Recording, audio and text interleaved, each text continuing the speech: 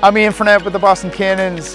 We just finished up today here at PineHills Country Club. We just had 100 golfers out here, all about giving back to the kids in our local community, specifically directly to our partners in Children's Hospital and Team Impact. We had a great day. A lot of fun was had, but at the same time, we're going to donate significant dollars back into two great organizations. The lacrosse space is a very giving and tight network and community, and today we feel like we accomplished some great feats to give back.